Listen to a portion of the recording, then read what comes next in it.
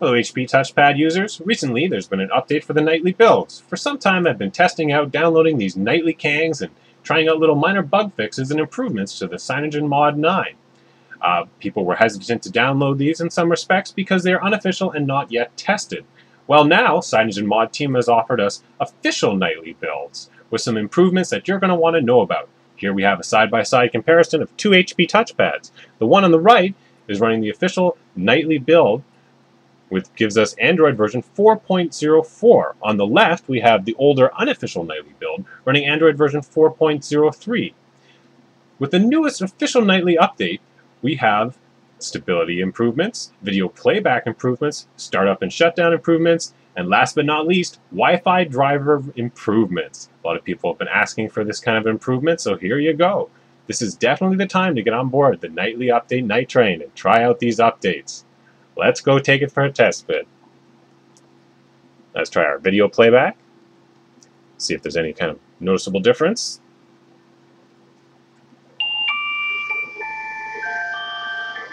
Education is all about finding teachable moments. We're here for the boy.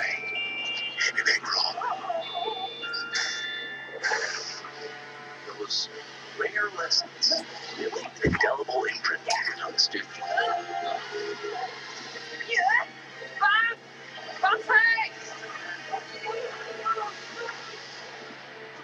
Then again, a lot depends on the teacher, too. Please don't kill me! Stop squealing, son. You're safe. Who are you? Where are you taking me? You're a wizard, and I'm taking you to your initiation ceremony. Man, I am not good with children. A little clip of ugly Americans for fun. Let's try out some web browsing. Let's load up some pages. Seeing that the right touchpad with the newer official build seemed to load quite a bit quicker. On the left side one, that seemed to crash with the Dolphin browser. Next up to YouTube. Now I should mention, I had trouble launching YouTube. Uninstalling and reinstalling YouTube seemed to work fine for me, and now I can open it, but it wouldn't launch for me previously, so it's something to note. Now once we're on equal playing fields here, let's load something up.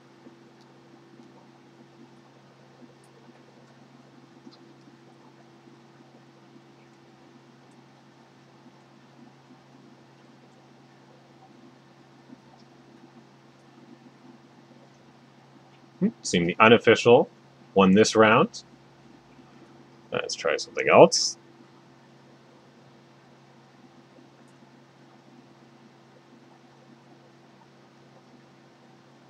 And unofficial wins again for YouTube playback. So far, so good. Now let's reboot and walk you through the installation process. Reboot into recovery. If you reboot in bootloader, it takes you to the same place essentially, so don't worry about it. Also, with the nightly builds, you'll be getting a new boot animation. Our friendly little android riding a skateboard is going through a wormhole this time.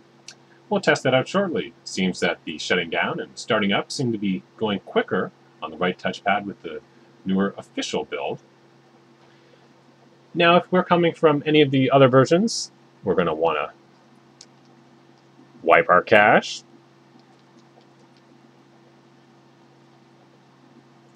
And go to Advanced to wipe our Delvic cache. Now this is recommended when going from an older version to a newer version. Once this is done, we can go to Install Zip from SD card. Choose Zip from SD card. And here we have the latest official nightly build. Now I'll install that so you can see. Now what you're going to want to note is it's perfectly fine to come from the unofficial builds. Upgrade like this, you're going to want to come from the older Alpha 9 versions. That's fine. Upgrade like this, no problem. One thing to note is that people have had issues with the GApps. So after installing the update, you're going to also want to reflash your GApps just in case. Again, I had a little problem with the YouTube where it didn't open for me, and I uninstalled and reinstalled it from the market, and it was fine afterwards. Just a little wait for the installation. It'll be slower to boot on the touchpad on the right after the installation, as we'll have to rebuild our cache. We're going to optimize all those applications, and it takes a little more time.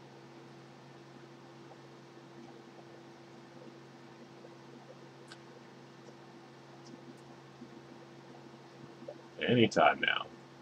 There we go. Now once we've done this, we'll also want to go to choose zip from SD card and pick the latest March 17 version of GApps. There'll be a link in the bottom. If it's updated, I will post a link to that. Once we've taken care of all that, we can go back to reboot our system now. Here you'll be able to see the new boot animation. That comes with the nightly builds.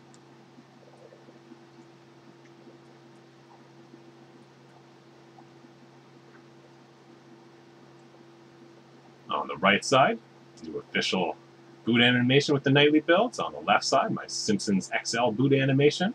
Provide a link to that. It's always nice to have variety. There goes our Android in a very Doctor Who looking wormhole. Cue the scary music. Now noticeably, the touchpad on the right will take considerably longer to start up as it rebuild the cache, so don't be surprised. Anyways, this update is for anyone with CyanogenMod 9. You can go straight to an official nightly build from an unofficial build, straight from any version of CyanogenMod 9, like 0.6, 0.5, and just straight update through Clockwork Mod, remembering to wipe your caches and reflash your GApps afterwards. Please give me a big old thumbs up, like and subscribe if you'd like to see more tests and comparisons like this in the future. Thanks for watching.